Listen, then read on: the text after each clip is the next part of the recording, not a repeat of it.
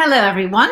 Welcome to the Craft and Business of Books with me, Tetyana Denford. Marissa Hussey can't join me today because she's still on maternity leave, so I will be going through all the tools, the tricks, the stumbling blocks to the writing process, and everything in between, just so everyone is aware of how tricky it is to get your book on a shelf.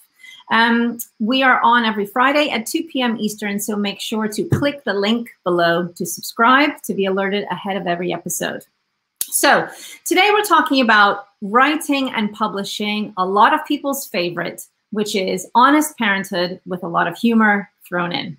It seems that in the last 8 years or so, parenthood has really gotten brave with its real depictions and honesty about what it's like to be a parent. I mean, for me personally, it's been really fun to watch that evolution because personally, I found the early years really tricky and really hard. And now it just seems like we are not held up to these expectations. So if you decide to be a parent, you don't feel like you have to outperform the other person with the toys that the kids play with or the things that they're watching or not watching on screens. And you're not feeling guilty about all the crying and the shouting. And I'm talking about the parents, not the children. So when we managed to get today's author on, I really got excited because I wanted to lift the veil on how the industry sees this particular genre and what it's like to write and submit that kind of manuscript, because there's a lot of real life that's thrown in there. So, and I also am curious to see what the future looks like for authors that tackle that kind of massive audience. For Marissa, actually, what's interesting is that early on in her career, she actually worked on books like What to Expect When You're Expecting. And then also she started working on really serious books about parenting. And it was very focused on the children and what to do with them and how to raise them. But it never really focused on what's happening in your brain and how you're responding to the chaos. So, and then suddenly, slowly we started seeing a hashtag crop up that was reasons my toddler is crying. And that came into our view. And then suddenly Twitter accounts turned into books like The Honest Toddler. And even the straight-laced books took a turn to a more modern approach to parenting, like Emily Oster's Expecting Better. So from the publishing side, I think what Marissa actually found really interesting is that in that space, suddenly there became a lot of humor. And that humor became a place where we could really lean on to communicate what this was all like. And we're talking a lot about things that used to be brushed under the rug, and now it's becoming a lot more acceptable. And it's really freeing, from my experience anyway, and probably from a lot of people's. And what's curious is that the publishing industry moves so fast that now you're seeing a little bit more of the mindful parenting books come up again. So, and like from a creative perspective, I'm interested to see how a writer who's written a lot of pieces for a lot of different publications, how do you present a manuscript about parenthood and you do it in your own way? How do you present it to an agent where it's, it's your take on it? And how does your team then market it in a way that makes you feel like it's your story and your voice? So our guest today is Julie Vick. She is the author of the forthcoming humor book for introverted parents called Babies Don't Make Small Talk, So Why Should I? Which is a genius title. I love it so much. It's due out in August 2021 from Countryman Press. Her writing has appeared in New Yorker Daily Shouts, Real Simple, Parents, McSweeney's, and The Washington Post. She's also an English instructor at the University of Colorado, Denver, like she has nothing else to do. She just adds to her plate. I don't know how she's doing all this stuff. So her writing life sounds anything but boring. So let me bring her on. Hello, Julie. Hi, thanks so much for having me. It's super exciting. So welcome. Thank you. So yeah, so let's, first of all, let's talk about your book that's coming out, and how has that kind of process been in a year where it's a little bit chaos everywhere all the time. How is that going? I know. It has been a weird year. Yeah, it's been both like strange but good in some ways, I think. So my book was sold on proposal. So I had written a proposal for it. And it was out on submission before everything kind of hit in March with lockdowns and stuff, here in the US at least. And then, so I sort of didn't expect very much. It seemed like a lot of stuff was shut down and I thought nothing would really happen. But then my agent called and said we had an offer, I think it was in April or May. So it was a really welcome surprise, but also strange timing because of, my kids were home, school was remote. I was teaching remotely, like everything, like all of us, we were just trying to survive. So we accepted that offer and then had a pretty tight deadline on writing the first draft. They wanted it by mid-August. Wow. And I had a proposal, so I had a pretty good, at least, roadmap for where it would go. Like we tweaked it a bit, added a few chapters and changed a few things, but I at least had a plan and I had some sample chapters written. But it was like this, over the summer, I had a tight deadline and I had to get it done, which was both hard because, I didn't have childcare and, it was just a tough time in general with motivation. But like, I think just having something else to focus on was sort of good too, because I had this deadline, I knew I had to meet it, and it just gave me something to kind of keep my focus away from other things. Welcome to like scrolling New York Times. Yeah. So it's been strange, but I feel like it's been good to have something to focus on and to look forward to the book coming out next year and just sort of work toward that sort of stuff. Yeah. And has your team been really patient with your kind of creative process? Because, everybody's aware of how stressful kind of this year has been. So do they kind of give you leeway or do they kind of knock on your window? No. Yeah, they have been really patient. I mean, they're working from home. And then a lot of them are parents as well. So they understand. So they have. They have been, so we had a tight deadline in August because the initial talk was trying to get it out in May of 2021 around Mother's Day.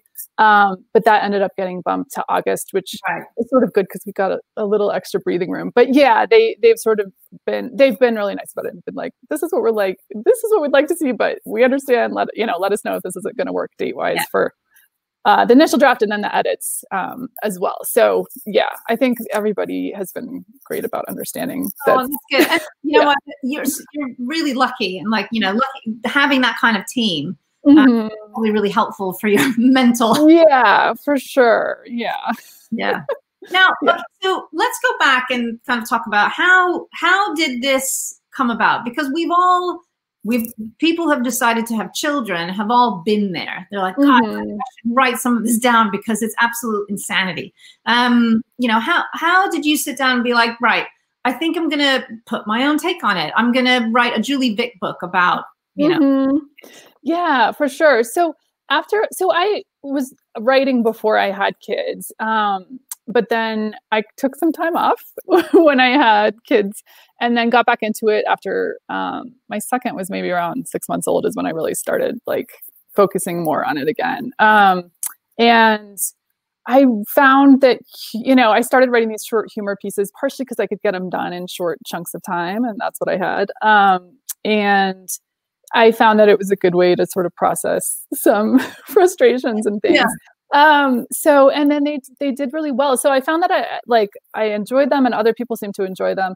And so I wrote the short pieces for a while. And then, a long-term goal has always been to write a book. And I just thought about, ideas in that space because with nonfiction, the platform is the big thing now, having some reach or rating or publications in the space you're writing in. So I was thinking about different things in the parenting space that maybe hadn't been done and that I would have liked to read if I were the reader. So I just thought about the introvert angle as something that probably that I hadn't really seen in this particular exact way. And I thought it could be good for other people too. And did you know, because that title, and I say this not just to make you feel good, but that title is so original. Yeah. Because it's so apt. How did you come up with that? Was it always sitting there? Yeah, no, that's great. That's good to hear, because the title was sort of like I went through 5 million titles, and the proposal had a different title. The title when we submitted it was How to Deal with Never Being Alone, which I think was like got at the introvert thing, but not necessarily the parent thing. It was a little more vague, right? Yeah. So then my editor is the one that actually suggested that title based on some stuff that was in the proposal. I think she pulled some, some phrasing from it, and was like, what about this? And we went through a bunch of different, a title feels like such a huge thing. Like, what's a great title for your book? So I brainstormed a bunch of different titles, some of which have turned into chapter titles. So I feel like it's like had some use in both ways. But that was the one that we came back to. I asked some, I went through, had a list and asked some friends what they preferred, not saying, which one I'd come up with or whatever. And that one just seemed to like encapsulate what we wanted, like explaining like introversion and parenthood and humor, hopefully. So it seemed like it was just like a good way to capture it all. And it's so evocative because it's not, I don't know how to explain it. It's a title that's not really in your face, but explains a lot. It not only talks about, it kind of hints at the introversion and kind of the subject matter, but also, it separates itself from so many other parenting books that kind of push you into that space when you really don't necessarily want to be, like, and you're catering for people who are saying, yeah, but I don't want to go to baby groups. I don't want to be friends with you just because my kids are friends. I was never a fan of the baby groups, like the coffee mornings with babies. I'm like, I cannot drink coffee when one eye is like over there with my kids. And I'm sitting here going, oh, that's nice. I know. And it's so like, I think like definitely for me, and I think it sounds like, for others too, it's like, it's just hard. Like you're trying to figure out how to parent, and then you're feeling like sort of like everyone's watching how you're doing things, and are you doing the right way? And, like situations where you don't know people and you're also kind of like socially anxious. So yeah, it's just like a lot to be thrown into those situations. Yeah. And so when you were writing these little pieces, that ended up kind of being turned into a book, what kind of, now sounds like a silly question, because I was going to say, where did you get the inspiration? Like, what are the moments? But it's like constant, there's material always. But where did you kind of, where are the moments that you remember most, where you sat down and be like, oh my God, this is so great. I have to kind of remember this because it not only helps me, but it might help somebody else. I mean, it's funny because like, I think I sort of mentioned this before, but like a lot of times ideas for humor pieces come out of frustration. So, if I'm feeling like if I had a situation where I felt like I was frustrated or it was like extremely uncomfortable, and then I would try to kind of like take note of that. Like for writing ideas, I try to put notes in my phone. Initially, because I always have my phone, right? And then sometimes I can go back and think it's like, is this something universal that applies to other people? Sometimes it doesn't work. But so I think, sometimes just paying attention to like these things that feel both universal and a lot of times it's sort of like frustrations or not knowing how to deal with something that feels like everyone or most parents go through. I think finding those moments is a lot of times. It's funny that you say, in the frustration, there's comedy, because it's always been said that there is sadness in humor. Comedians are like the saddest people, but they're really funny. So there's always kind of that marriage of kind of two emotions, isn't there? Yeah, there is. And it's interesting. I feel like I see that comment sometimes on certain pieces. People will be like, I'm not sure if I should laugh or cry, because it's sort of like both, right? Because you're like highlighting something that's, a frustrating situation, but it's also hopefully giving you some comic relief. But it is interesting. I think they are wrapped together. And I think humor and comedy is a way of sort of like making sense of things or working through things sometimes, And did you, when you were writing, did you ever feel like the book had to, how do I put this? The book ever had to solve anybody's questions? Because a lot of times when you see parenting books out there, they're a little bit prescriptive. Even if they aren't, I feel like they kind of box you in a little bit without meaning to. Did you ever feel you had a duty to say to people, well, this will work for you? Or do you how do you keep it open-ended? How do you kind of make somebody comfortable within that space? Right. Yeah. I mean, I think it is interesting because it's so hard because one book is probably not going to be for everyone, but I think I did try to think outside my immediate experience, when I was writing it. And it's an interesting space because it's not like a straightforward prescriptive advice book. It's got humorous advice in it, but also satirical pieces that are just more, for laughs, hopefully. Yeah.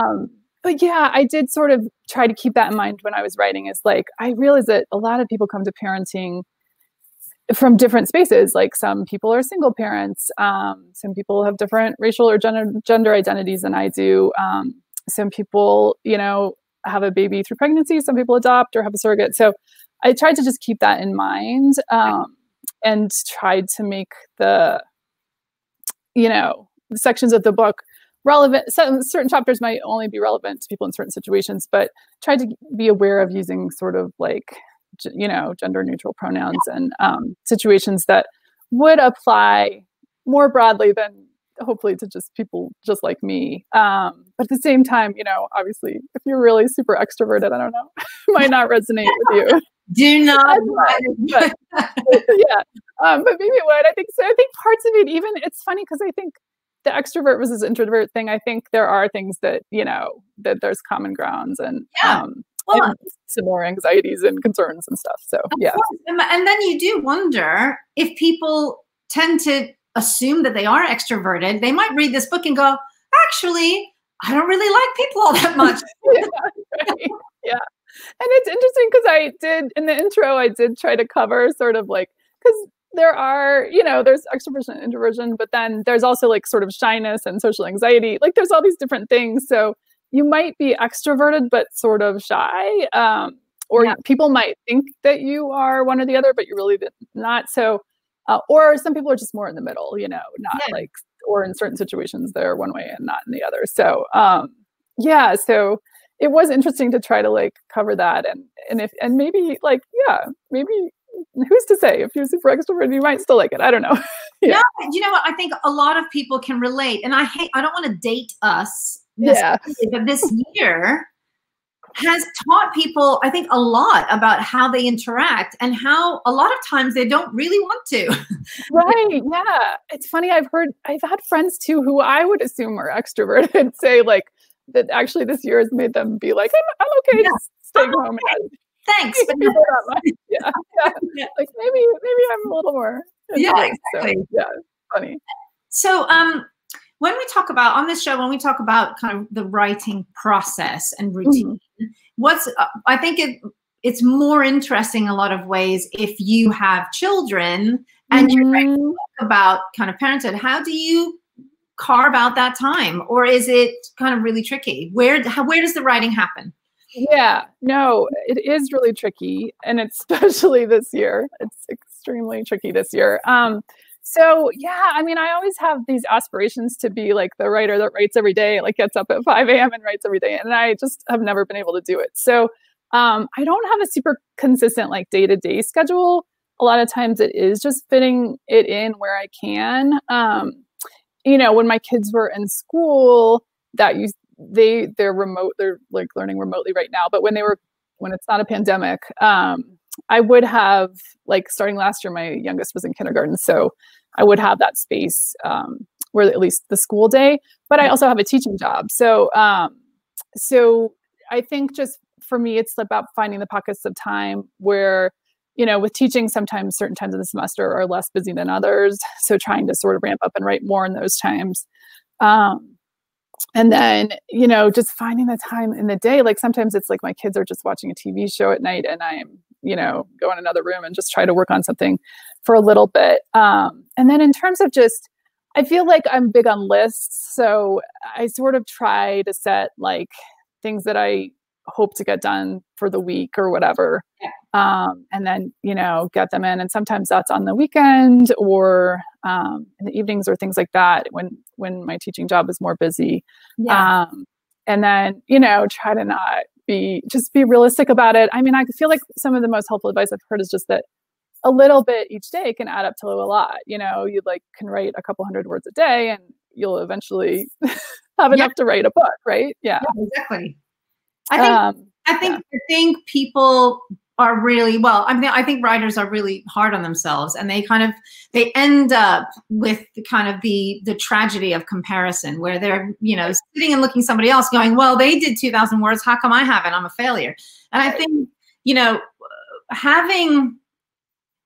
for me, having children around provides a bit of forgiveness. And by that, I mean, life just gets shoved in my face and I have no control over it really. And I have to allow it, because if I didn't have that constant interruption, I think I would be loathing my process even more. Is that it's like a really perverse thing? Yeah. No. And I think it's interesting. Like one thing I've thought of, I mean, this doesn't make sense at all, but I have way less time to write than I did before kids, but I almost am more productive in some ways because you have these small chunks, right? So you're like, I only have this amount of time. I can't spend it scrolling social media. Like I just have to focus and do it. It's like the Jeopardy theme tune is playing. Yeah. And you're like, at any moment, the school could call and someone's sick or, whatever. I mean, this year it's been a whole other thing, but I think you sort of there is something to that. Like sometimes when you're more busy, you're more productive, even though it's strange. Yeah.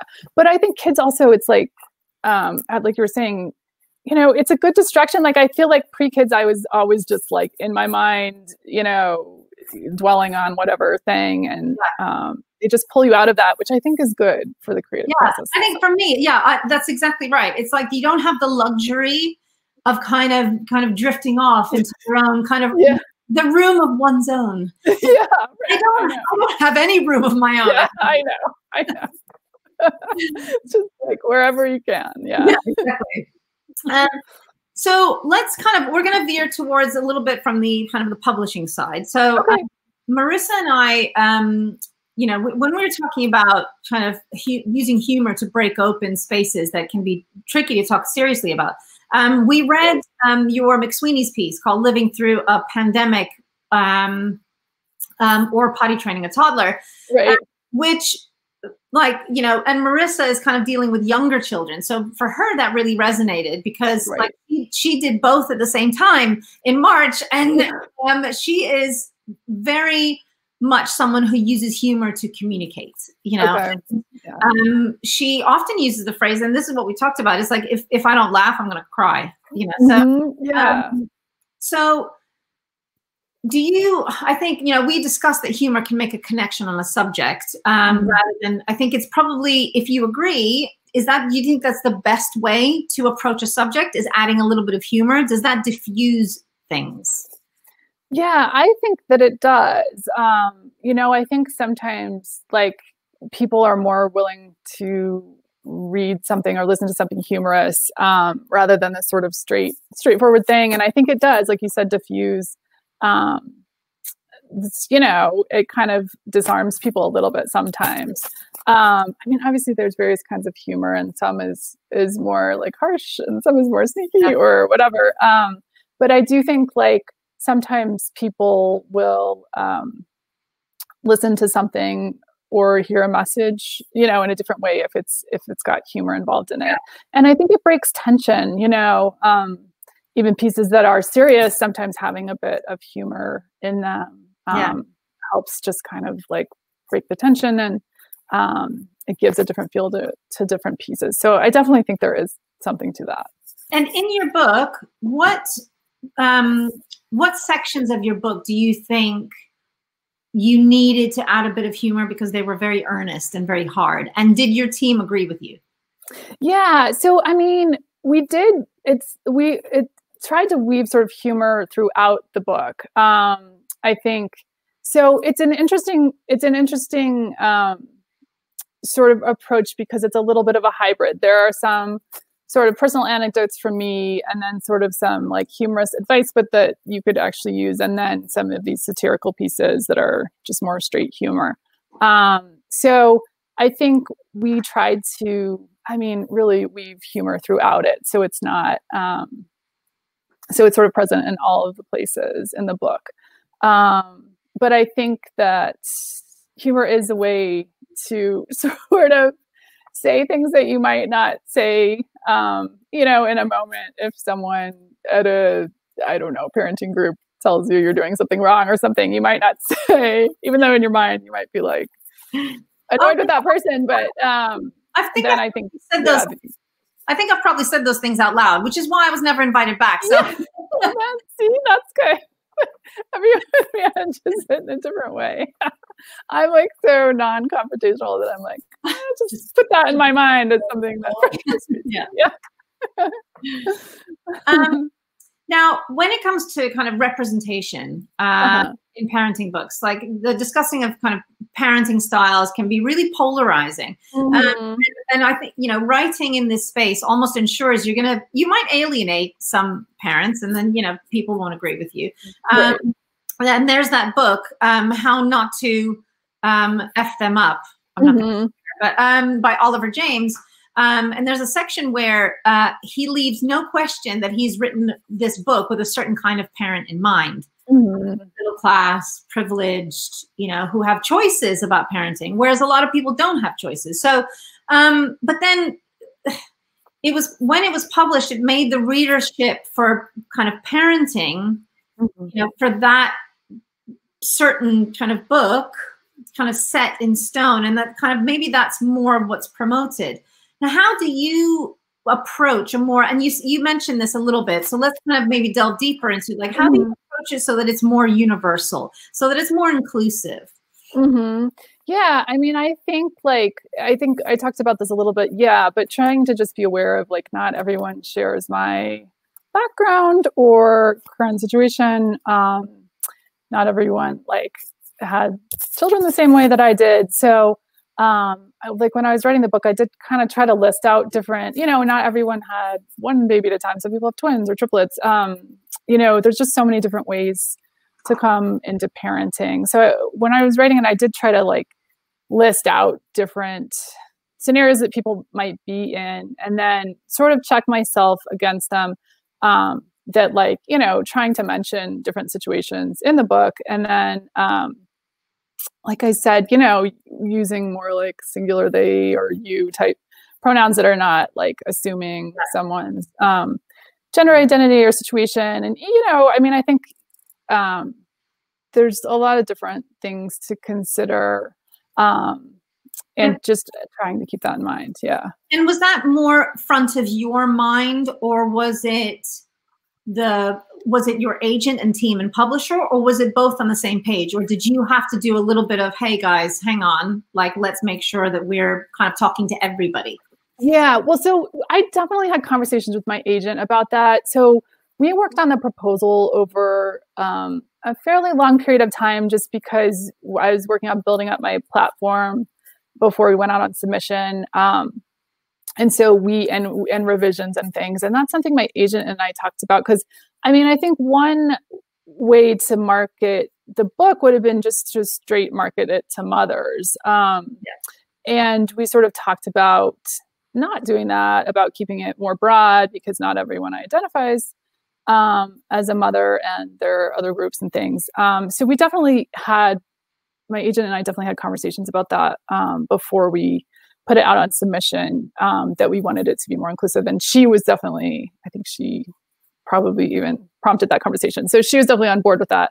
And then, yeah, I mean, it's funny. That was one conversation we had around the title and stuff, because certain titles would be, you know, more geared toward things. So it seems like the publisher, the team at the publisher has been open to that as well. Yeah. And, you know, we're early in the process, but it seems like they've been fine with that. You know, I know like the singular they thing, like sort of old school grammarians don't like it, but they've been fine with that sort of. That's great. Stuff. Yeah. And how do you feel that the book's marketing has been going? Do you get involved in any of that, or do you just kind of go, listen, I'll leave it to you guys? You know, it's funny. We're so early in the process that I feel like we haven't gotten into it a lot. So it's kind of early for me to know. But I know we will have more conversations down the line with like the marketing team. So yeah, so it just feels a little early. Do you want to be involved in that process, or are you somebody that just goes, no, that's, you know, I don't have to? Yeah, well, it's interesting. I mean, so I have been like reading up and listening to podcast things just about book marketing myself, just because I know, you know, authors need to support their own book projects, and I think it's helpful to learn more about it and that sort of stuff. So I actually find it interesting. I'm not a person that, I know some writers are just like very resistant to any of that stuff. And I'm not, I actually find it sort of interesting. I mean, I am a little concerned about sometimes marketing or things taking over, you know, writing time, which I think a lot of creatives probably struggle with, but I'm open to it. And I am, like I do want to have some more conversations about them, with them about that sort of stuff as it gets closer. Yeah, it must be really fascinating, because it's a level of connection that you either choose to kind of get involved with or not. And I think it is like a new skill that you are allowed to kind of learn. You can be brought in if you want to. I find that really fascinating. Yeah, for sure. And it is really interesting. I think like all the sort of behind the scenes stuff that goes on with why someone buys a book is interesting. Yeah. There was a whole discussion about it on Twitter actually the other day about, there are lots of very well-known authors who are very hands-off. And I think that whether they realize it or not, I think being like that then translates into, there's a slight disinterest with the audience that put you there. Yeah, you know? Yeah, for sure. And it's interesting. I mean, I've seen this on Twitter too. Twitter's so interesting, right? Some people commenting that they'll see like a author they really admired at a conference or something, and they're very standoffish or uninterested. And, you know, I think to be fair, everybody has good and bad days, and you can't be on all the time. But like, I think that does sort of affect how you think about them and their work sometimes. Or just like, how willing you are to interact with readers, or that sort of thing, you know. And I think we're just in this world now, especially with nonfiction, where platform is really important. And it's like, you know, I think authors taking on more of the sort of marketing stuff is something that's happening. And it's just sort of part of where things are at right now. And if you could, before we get to the final questions, if you could tell somebody or advise somebody, not that, you know, everybody can kind of take everything with a pinch of salt, but if you could tell a writer who's writing specifically kind of nonfiction about parenthood, like what would you tell them? What kind of, like, you know, advice about either process or industry, like anything that would kind of help them, do you think, kind of navigate? Yeah. I mean, I think that like parenting is such a huge market. You know, there are tons of markets, websites and publications for parenting. So I think the good news is that if it's something that you want to do, it's the barrier for entry is not like super impossible to get into. And so, yeah, I mean, I think like, I guess this goes for any kind of writing, but sort of studying the publications that you're interested in and reading them and getting a sense of what they're doing is a good way to sort of break into them and get into them. And then, I mean, as we've talked about, there are so many different, you know, parenting styles and opinions and things. So I think writing in the parenting space, like, it can be a little tricky sometimes because people are not always happy with your opinions or whatever. There are definitely like essays that blow up sometimes over someone saying something. So I think it's a good space to be writing in because it's very active. There's a huge readership and there's a lot of different sort of angles on it and different places that appeal to different angles. So I think finding what works for you and what you want to write about within this larger sphere is helpful. I think that's at the granular level. That's probably the most important thing. That kind of is a thread that goes through anyone who's a writer. If you write something that you absolutely are passionate about and love, that's the thing you need to be doing. And I think, you know, it's really tempting when the market is so saturated for somebody to probably sit down and go, I'm going to write a parenting book because look at I'm next to those people. But just if that's not your voice, then you can't do that. But if you're really passionate about something like that, I think definitely, you know, there's space, isn't there? Yeah. Yeah, for sure. Yeah. And I think you're right. Like, I guess with anything, it's like, sometimes it's tempting to try to read the tea leaves of the market, right? And be like, this isn't, but it is.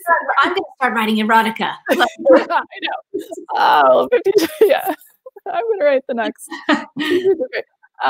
But like, it's tricky too. It's a double-edged sword because there are so many people writing in the parenting space and there are these huge like social media influencers that are, you know, parenting and stuff. It's like, it's hard to compete with that, I think. But I think there are also opportunities to just like carve out your own sort of voice and space too. Definitely. Right. So we're going to head towards the last few questions. So totally not related to anything. If you could do anything else, anything else but be a writer and an author, what would you want to do for work? Yeah. So it's funny because there's sort of some writing adjacent things, but like it's completely outside the writing world. I'm always fascinated by sort of like chefs, like the world of being a chef and like, you know, something in the culinary world. I feel like, I don't know if the reality of it would actually be what I sort of imagine it being, but I feel like it's like creative and interesting. And I really love like Top Chef and stuff, like watching shows like that. So I feel like that has been sort of that would be an interesting thing to do. I wonder if that's because you like the process of something. You know how earlier you were saying that you're actually quite fascinated by kind of book marketing and kind of you're listening to, I just wonder if you just kind of like learning how to build something, put something together. Yeah, I think so. And just seeing like how something comes together and putting your own spin on it. I think it's interesting. And obviously just being able to make like amazing food would be great. I know. Yeah. My husband and I have been watching Salt, Fat, Acid, Heat. Oh yeah. I love the book. And when I saw it on Netflix, I'm like, oh yeah, I know. I've watched a few of those too. Yeah. Good. It's so good. She is so I love her. Yeah, she's great. Yeah. And she has like I've read some of just her essays and other things too. And yeah, her story is really interesting too. Yeah, so. She just has this kind of lust for experience and it comes across in her writing, the way and like in the Netflix show, it's just amazing because she just approaches everything with like both hands. It's wonderful. Yeah. I know. Yeah, she's great. So yeah, you should watch that. I know, I'll watch more of them. I've watched a couple and I need to watch more. Yeah, it's good.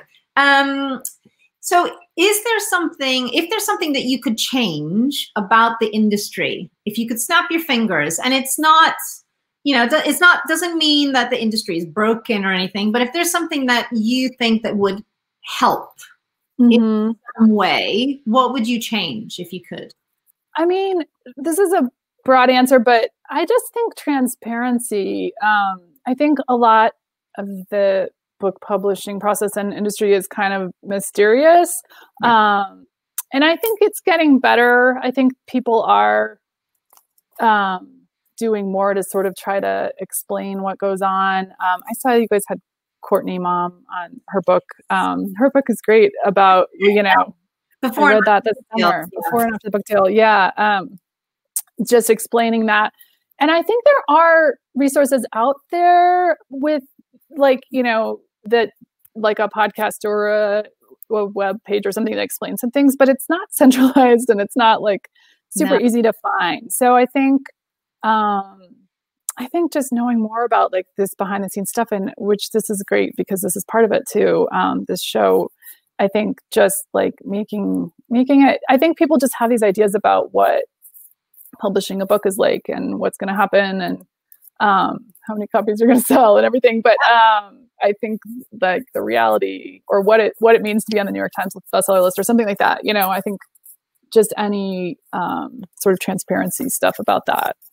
And it's, you know what, I mean, it's been like that for so long. Yeah. And we have so many people that ask us all the time, like, or the assumption is, oh, you win an award, you've made it, or you have a movie. Like we've had people on that whose books have been made into movies, and it's not at all glamorous or star-studded. I mean, it's interesting, obviously, but it's not like you publish a book and you see a big fat check like the next day. So, yeah, you know, and working with, sometimes you get an agent, but that doesn't mean you've made it because your book might not sell. So yeah, the amount, without, you know, and I'm not saying this to disparage the industry, obviously, but I think it's really interesting that the door remains closed a lot of the time because I think the industry likes when people aspire to be a part of it.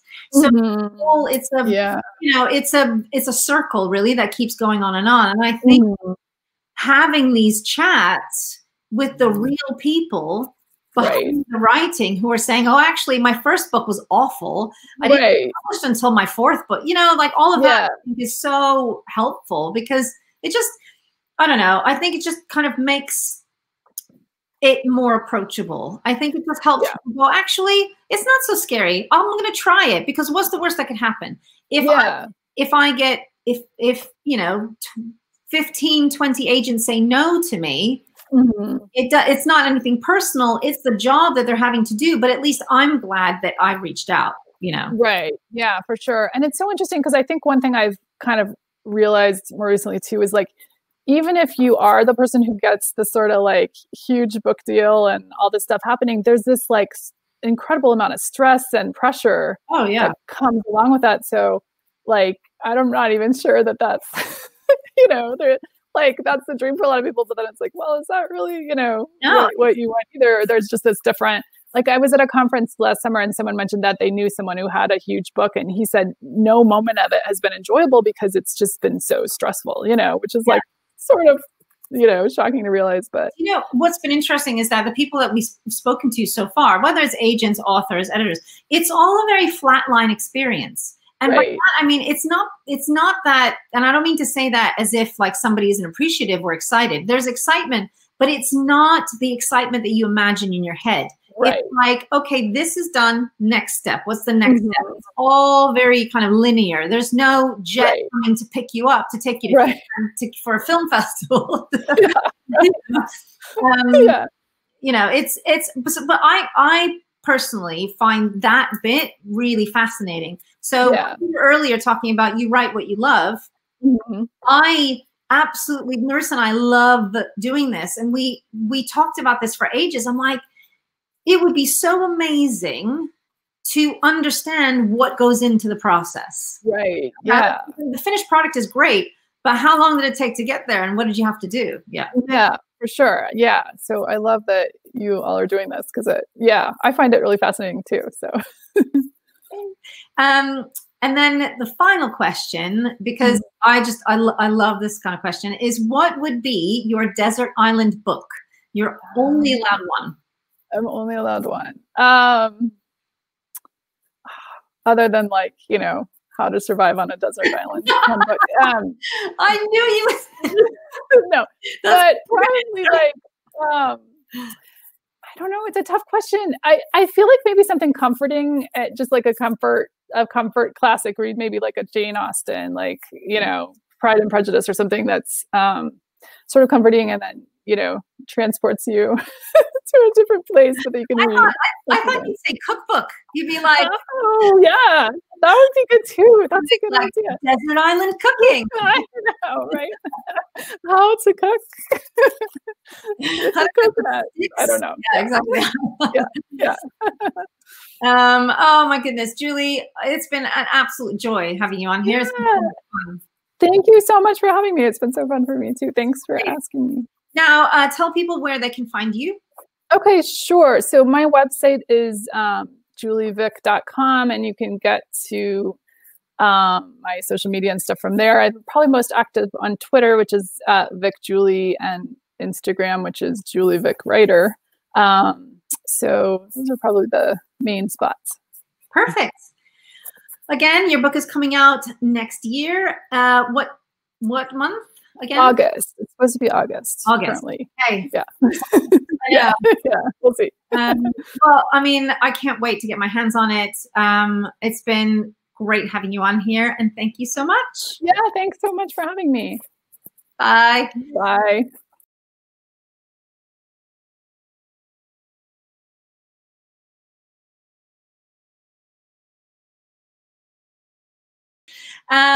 Thank you so much, everyone who's been tuning in. That was a lot of fun. And it was the first time, I think, you know, because I talk about parenthood a lot with my friends, with authors, with editors, and this is the first time where we kind of got a glimpse of the behind the scenes of what it takes to kind of carve out time to write a parenting book, but also how to just make something really accessible to everyone. So it's not just one path, and everybody could take a lot out of this book, I think. So remember, we are on every Friday at 2 p.m. Eastern. So make sure to click the link below to subscribe to be alerted ahead of every episode. And it's been great having you guys here. See you next week.